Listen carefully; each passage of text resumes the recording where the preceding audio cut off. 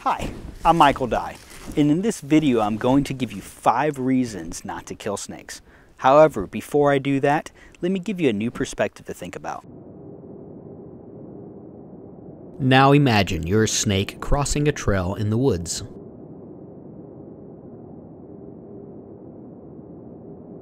You see a human walking towards you on the trail.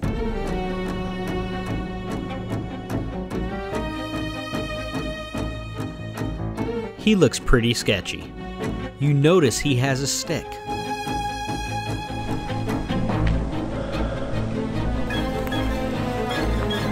You rattle your tail and hiss, trying to warn the sketchy human.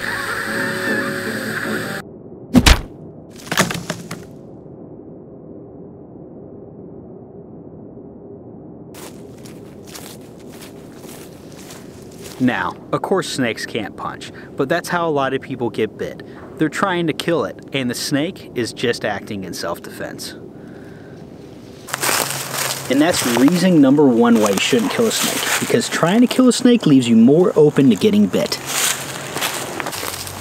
The reason number 2, we all know that snakes are great pest control by eating mice and rats. However, snakes come in a variety of different sizes and they prefer different habitats. So what I'm trying to say is snakes just don't eat mice and rats. They eat a wide variety of food. And that brings us to number 3.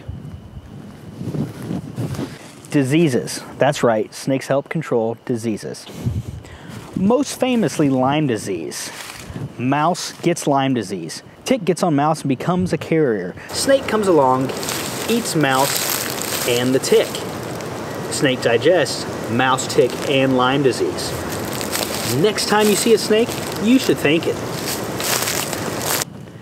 Number 4, snakes just don't eat other animals eat them. So killing a snake takes food away from another animal. Take too many threads off the web and the web falls down. And last but not least, number 5, snake venom. Snake venom saves lives. It's being used in several medications, from high blood pressure to diabetes, even cancer, and more medications will likely be made as technology advances. So that's it. That was 5 reasons why you shouldn't kill snakes. If you appreciate this video, please give it a thumbs up. And if you like this type of content and you want to see more of it, go ahead and hit my face up here and follow me. Other than that, later.